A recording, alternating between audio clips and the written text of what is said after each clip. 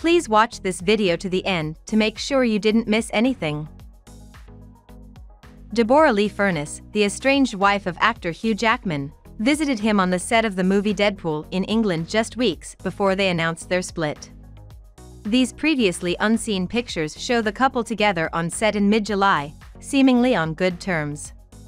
In the images, Hugh Jackman, dressed in his yellow superhero suit, is seen talking to Deborra-Lee Furness, who was dressed casually in gym leggings and a black t-shirt. They were joined by the film's star, Reynolds, during a break in filming.